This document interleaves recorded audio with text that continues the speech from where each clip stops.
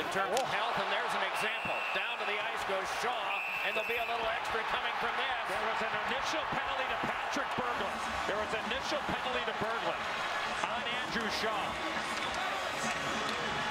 So much for the early start, not having any energy. Oh, it's been terrific energy. Has it ever. And the crowd, I think, is a big part of it.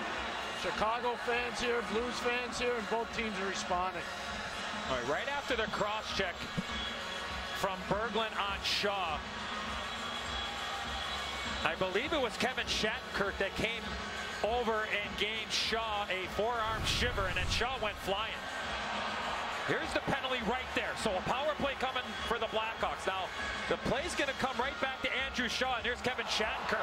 I mean, that was a good, it looked like it was a good shoulder hit. I mean, that's a good shoulder hit. Now, he followed through with his elbow. I think that's what everybody saw on the replay, but it looked like he caught him with a shoulder first and then extended the forearm or elbow. I don't think anybody's going to have a problem with that hit. It's just such a violent collision that the head snaps back, and that's what you see. There's still no time and space. No, there's no time and space, and this is not for the faint of heart, this game. And the Chicago, or Andrew Shaw's leaving the ice, and the St. Louis Blues bench is giving him some lip service.